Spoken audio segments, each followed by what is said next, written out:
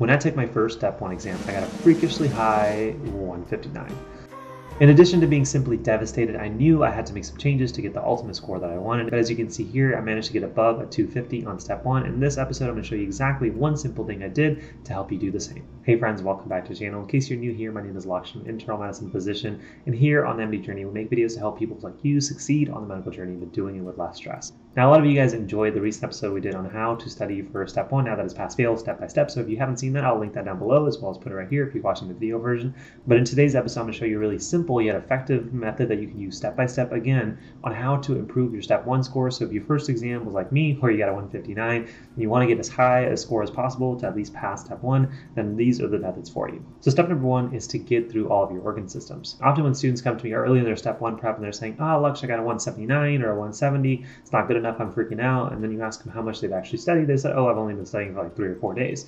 And that means that there's a lot of information they have left to cover. So I don't personally know if that low score is due to just a lack of knowledge or if they truly have some true weak points that they just didn't do well on their practice exams. And so before you start freaking out about your baseline scores, the first thing I would recommend is just to get through all of your organ systems. Now, however method you use, a lot of students like to go through all of the sections of first aid. And typically I recommend trying to do that within the first 2.5 weeks of your Step 1 prep. Again, if you want that full breakdown of how to study for Step 1 now that it's pass-fail, check the link down below. And if you're a student who doesn't like to use first aid, but instead using a resource like Amboss or Boards and Beyond or Physio or Sketchy or Pathoma, whatever it may be, the first recommendation would be try to get through as many videos as possible within the first 2 to 3 weeks before, again, you start freaking out about your score. Because bottom line is your low score currently may simply be due to the fact that you just haven't seen enough fair game information for Step 1, but Step 2 and 3 is going to be for students who may say, I've covered everything and my score is still not as high as I want. What should I do? So step number 2 is to stratify across your weak topics. Now that you've gone through several practice questions in a resource like UWorld, as well as some practice tests,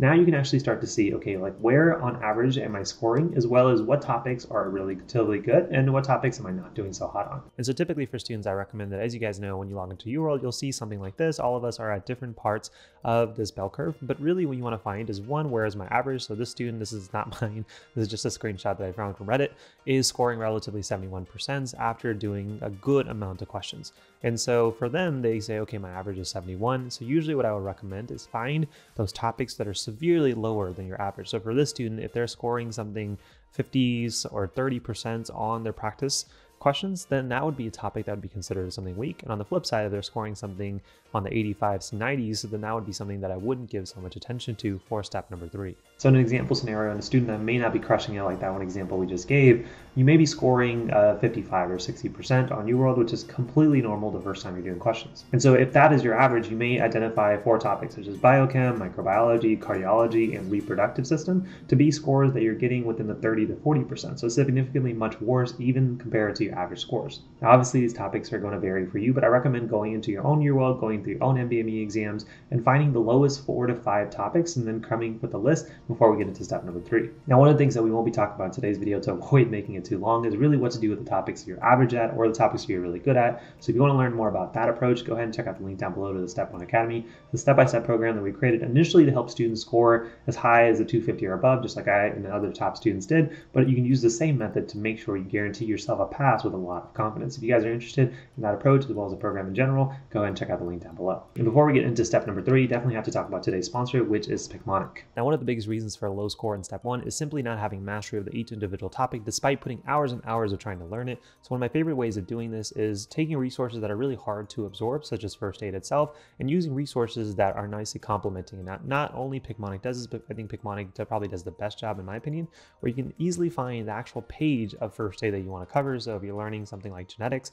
you can go on page 56 of your edition of first aid and then say, okay, I need to learn about this individual syndrome, and go ahead and watch the relative videos and go from there. So in this example, I can go through this entire video, which is only 2 minutes about Li-Fraumeni syndrome, and actually learn the different aspects of it to make sure I understand it well. And then when I'm done, I can actually go ahead and assess my knowledge by seeing if I remember the important concepts of the video through the individual quizzes. And another bonus of simply using Picmonic in addition to the quizzes and the videos is that you can create your own playlist. So as you're going through your material, you can actually say, I want to add the specific video on Marfan syndrome to my step 1 playlist, and then I can come back to it and watch those individual videos if I ever have another question that I missed on it, or if I need to do some review, or if I want to do my individual quiz questions again. So if you haven't tried out Picmonic and you're looking for an all-in-one resource that may be able to help you both with your medical school classes as well as studying for step 1, definitely consider giving Picmonic a shot. So if you're interested, go ahead and click the link down below, and thank you again for Picmonic for being today's sponsor. Now let's get into step number 3, which has to be my favorite, which is assigning daily slots for your individual week topics. Now that you've actually identified and stratified your week topics compared to your average, where in the last example we said you had difficulty with topics such as cardiology, biochem,